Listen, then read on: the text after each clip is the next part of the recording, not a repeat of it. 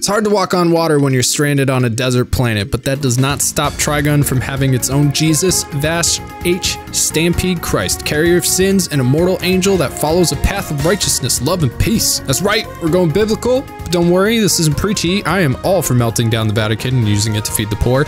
It just so happens that Trigun, believe it or not, was written by a devout Catholic. In Vash's wake lies death and destruction, but, you know, Jesus disrupted the peace too, didn't he? He was condemned to death for partaking of the power and authority of God himself and also calling himself King of the Jews. The Jews did not like that. And so he atoned for humanity's sins all at once by dying on the cross. God did not send the Son into the world to condemn the world, but in order that the world might be saved through him. John 3:17, that's right, I quoted the Bible. Vash's entire personality, backstory, and character development are based around this same idea that he must save humanity from itself, bear our cumulative sins, and atone for them. When it comes to anime, I cannot think of another character that is so directly a metaphor for Jesus H. Christ himself. Mostly because I try not to consume Christian media, except that time that I really liked Under Oath. Their Only Chasing Safety is a really good album, okay? But if you dig into the blatant Christian overtones of the show, I mean, there's a fucking cross-shaped rocket launcher filled with mercy, for fuck's sake, alright? It becomes apparent that Trigun's story is on par with the likes of Angel's Egg in terms of religious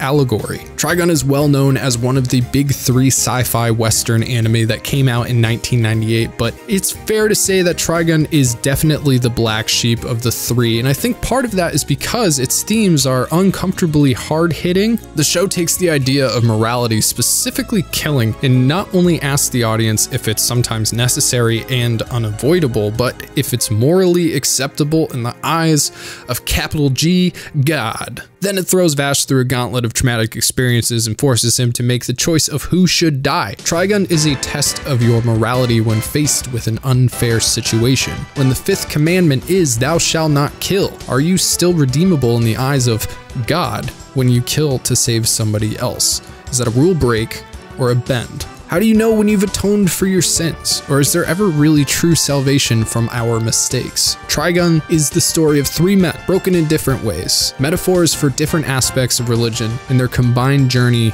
to salvation. This is Trigun. Let's get into it.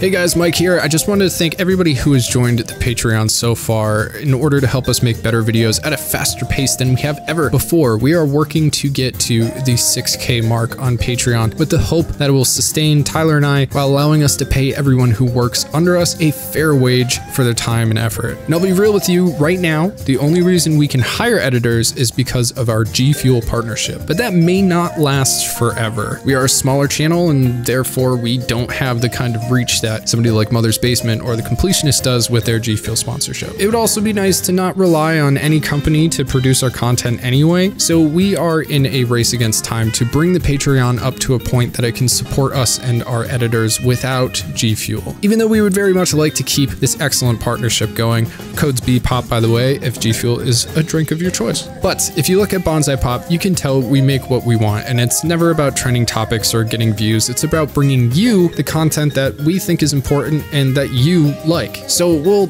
likely never hit enough views per video to keep the channel alive solely through ad revenue. I mean, we aren't right now, that's for sure. That's why we are asking for your help. Your support is what makes Bonsai Pop successful, not the videos, not the subscribers, the people who step up and decide that what we make is worth supporting, worth keeping online, that the messages we try to put out there are important. So if this sounds right to you and you have the means, please consider joining the Patreon and helping to keep Bonsai Pop alive and thriving. Now back to it.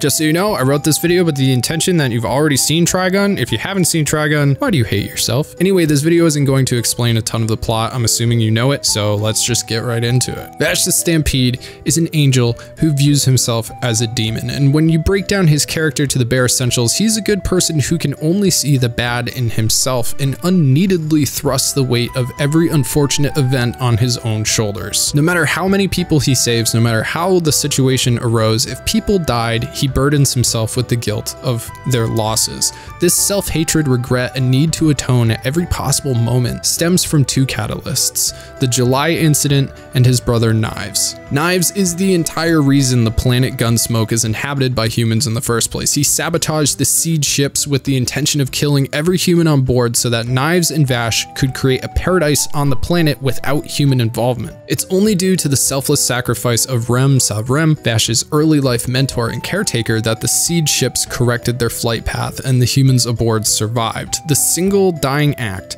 is continually brought up in Vash's mind, and I believe it's the foundation for Vash's need to constantly throw himself in harm's way for the sake of others. Rem's words, "No one has the right to take the life of another." This is why he would rather bring himself to the brink of death instead of killing those who look to cause pain to innocent civilians. And this philosophy of pacifism is cemented by the July incident, a reunion of Vash and Knives over 100 years after they initially landed on Gunsmoke, where Vash's angel's arm activates for the first time, destroying the entire town. Now, there was no one in the town at the time. Vash didn't directly kill people, but the number of citizens who lost their homes and died in the desert via hydration, starvation, or heat stroke is unknown. So Vash's consciousness is heavy with an unknown number of losses that he believes are completely his fault, despite Knives having been the one that made the incident occur. So in an effort to atone for his sins, he travels around the planet trying to help and save people, and he does. He's not perfect. People get hurt, towns get destroyed, innocents die, far less than if Vash hadn't been there. But because all these horrific events are happening around him, Vash gets blamed for the majority of them. Again, in an allegory for Jesus, Vash unfairly places the weight of these sins on himself and forces himself through an unending process of atonement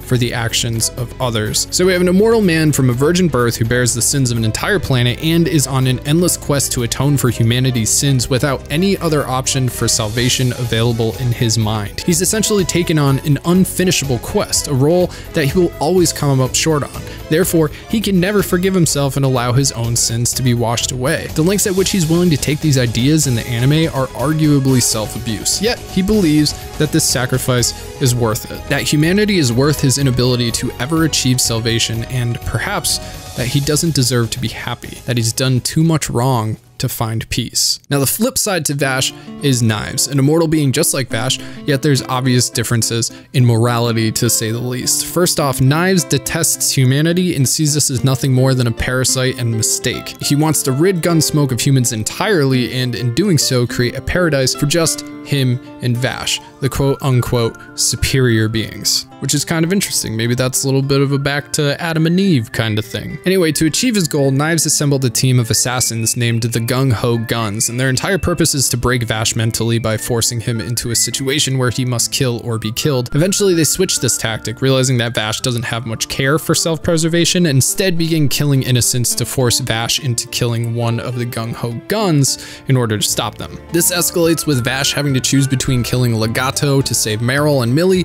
or letting them die to retain his ideals. And in a moment of massive pain, he breaks his pacifist code, making the right choice, but causing an immense amount of psychological trauma and pain in the process. He had defined his persona on pacifism. Breaking it literally breaks Vash's character and takes him a lot of time and support to recover from that choice. The entire point of making Vash choose who dies is to force him to confront the fact that pacifism doesn't always work. Up until that point, he'd always found another way around, a way without killing. Legato's death is when reality sets in. Even Jesus can't save everyone, and that's why people go to hell. Speaking of the bad place, Knives represents Satan in the show. He harbors the ideas of temptation, abuse of power, lack of empathy for those weaker than you, and destruction. Of course, this is biblical Satan, not the church Satan. It's a different thing. There's a massive amount of symbolism to back up this idea of Knives playing the devil, right? For example, Satan is considered a fallen angel, a son of God who fell from grace. Yet he still holds power over hell and a host of demons. Knives is another immortal who controls the Gung Ho Guns, all of whom have magical or special unexplained powers, and one of those powers is even called the Demon's Eye. It's the perfect metaphor for Satan and his army. Knives also has the angel's arm ability, but unlike Vash's white and blue accented angel arm, his is black and red to symbolize that corruption and fall from purity. The color of an angel's wings is often used in media to show their heavenly standing. For instance, the show Lucifer makes good use of this, having Lucifer's wings as black and devil-like at first, only to become white and angelic over time as he begins to see himself as good rather than evil. We see the same thing as Knives' angel arm is decked out with black angel wings, whereas Vash's are much more angelic in nature. But I think the most prominent comparison to Christianity's devil is the parallels of temptation. The devil is supposed to cloud your judgment and tempt you onto the wrong path. He's supposed to make you want to sin, making it difficult to know what's right versus wrong. And we see this exact struggle in Nicholas D. Wolfwood. Now, Wolfwood is literally a priest, just not a good one, which makes him very realistic. It's really more of just a cover-up for the fact that he's secretly working for Knives, yet he does seem to care about his faith, or lack thereof. As the show carries on, he continually butts heads with Vash on his pacifist ideals, calling them naive. And this escalates to a point where Wolfwood kills a kid who was a gung-ho gun, despite Vash trying to find an alternative solution. Vash yells at him, distraught by his quick trigger finger, but Wolfwood argues that if he hadn't done what he did, Vash would be dead in the dirt. Wolfwood believes in the idea that you cannot save all the people all the time. He's pragmatic in his decisions, which is a complete foil to Vash's idealism. He learned to take action first to survive from a young age when he killed his own asshole of a guardian that was abusing him. But somewhat ironically, considering Vash is literally labeled a walking natural disaster, Vash plays the role of Jesus and brings Wolfwood back from the devil's grip to rekindle his faith. You see, before venturing with Vash, Wolfwood saw himself as unsavable. His list of crimes is too long, his sins are too harsh, but then he watched this man, hated by an entire planet, hunted by demons, and psychologically crushed by the weight of others' actions, continue to put the needs of everyone over himself and find pacifist solutions to unwinnable problems. It's something we see again and again with the people who get close to Vash. Despite the turmoil in his soul, his ideals are infectious. His success makes people want to believe that killing isn't ever the answer, and eventually brings Wolfwood back into the light, into grace, if you will. Wolfwood is symbolic of all of humanity having an angel and a devil on their shoulder, Vash and Knives. He's caught between two immortal beings, one representing sainthood and idealism, and the other temptation and pragmatism. And we know that there are ways we can be better than we are, right? Yet it isn't always practical in the real world. Speaking out about things that are important may be the right thing to do, but YouTube could also flick you in your left testicle. So should we take the higher road even if it doesn't always work out? Or do we ensure we survive, albeit by immoral methods? This is the struggle Wolfwood weighs throughout the show and always chooses to survive first. But in his final battle, instead of killing his former mentor, Wolfwood lowers his gun, a gesture showing that he's finally come to terms with Vash's idea of faith, because here's the thing, we don't know where a choice will take us until we make it. How can you possibly know if a person will decide not to shoot you if you shoot them first? Vash lives his life with hope for each and every person. He hopes they'll make the right choices and has faith that they will, and he's willing to put his life on the line each and every time to support that faith. Wolfwood has spent his entire life expecting the worst from people, so he never gave anyone the choice to shoot or not. That is the primary difference between the two gunslingers. One has faith in humanity, the other simply doesn't. But Wolfwood lowers his gun and gives his mentor a chance to kill him. He puts his faith in Chapel, which is his mentor's name is Chapel. I know, it's a little on the nose, and is rewarded for believing in humanity for the first time in his life. As a metaphorical icing on the cake, Wolfwood takes Chapel's apple and takes a bite. In the Old Testament, obviously an apple symbolizes the fall of man, but in the New Testament, the apple is an emblem of redemption from that fall. This scene is showing Wolfwood achieving his redemption, regaining his faith, and fully embracing the goodness that Vash offers. In a sense, Vash literally converts Wolfwood to a new faith. I keep telling you, the dude is the most Jesus dude to ever anime as a dude. However, Legato uses mind control and forces Chapel's body to shoot Wolfwood. Wolfwood finds Vash distraught over not saving someone yet again and tells him he needs to forgive himself. We are not perfect. We all make mistakes. Allow yourself to be forgiven. He's giving the advice that speaks to what he's about to do for himself. Those are the last words he gives Vash and leaves a trail of blood in his wake. The next scene is Wolfwood opening the doors to a church and beginning his his first and last confession. The scene is lit with radiant light, casting Wolfwood's shadow as a man hunched over from carrying the burden of the cross for so long. He confesses his sins of killing countless people, always to protect the children of his orphanage or for the better good, not realizing there was ever another way. Vash's way. He says that his sins are too heavy to ever atone for, yet today he feels at peace. This is a man of contradictions, and those paradoxes weigh so heavily on him, he's unsure if he can ever be forgiven for who he is and what he's done. He's a priest and a gunslinger, an orphanage owner and a killer, a hero and a villain all at once, and yet for the first time in his life, he asks for forgiveness, which is a big deal for churchy people. Unfortunately, he then goes on to say that he doesn't want to die because there's so much left to accomplish. But in the manga, he dies content and at peace knowing that he saved others, even if he had to sacrifice himself to do it. I find this to be more in line with the theming of the show, but even in the anime, knowing that he finally understands and wants to continue seeing this world in a new light, it's heartbreaking.